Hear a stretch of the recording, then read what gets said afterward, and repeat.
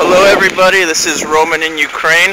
I'm here at the intersection of Hrushevskoho Street and the famous Hrushevskoho Street, where a lot of the violence and the protests have happened. There's a bunch of protesters playing soccer right there. What's amazing about these protests and speaks well for my people, there's a coffee shop. It's open, the windows are smashed, nothing is looted.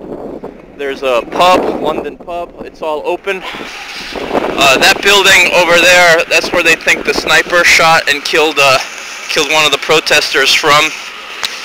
But it's not a lethal conflict yet. It's less than lethal, and I think it'll stay that way. But there's a news crew filming. So it's like a combination of protests and just regular old city life. And I'm gonna have to leave it at that because it's really cold. I think it's -15 today, and my hands are getting tired. But I just wanted to say hi from Maidan, and that's that. Alright, here we are a little further up on Hrushevskoho Street. See, there's the building from before over there. Now, Mom, please don't worry, because there are, see, little old ladies with grocery bags walking. So it's this mix of city life and protests. But there's a burnt out car.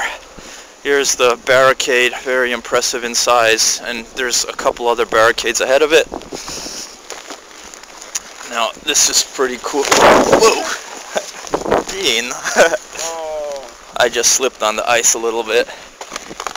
And you can see over there how dark it got from all the fires that were burning. Yeah, half that arc is still original color and half of it is black. Let's take a little further look. And now we're getting a little bit closer.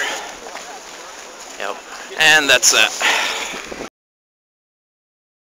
Oh, and up there on the hill is my first glimpse of the actual riot police. And I think this is how it goes all day long. They look at each other, the protesters, the riot police, and there's a few flare-ups now and then. But they tell me this is the last barricade. The protest organizers will not let you pass this barricade without a helmet. So that is that.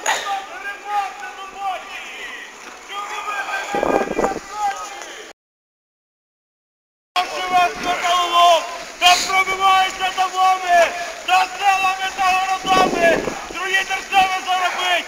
Як повезе, то так і жить. Їх б'ють, штовхають на границі, всі візи, як чекмон дають. Але народ, як на зірниці, покопно сюди щастя б'ють. Яке там щастя для народу? 500 долярів в місяць плач. Вони за це в любу погоду здоров'я будуть і давати. Бо вдома мають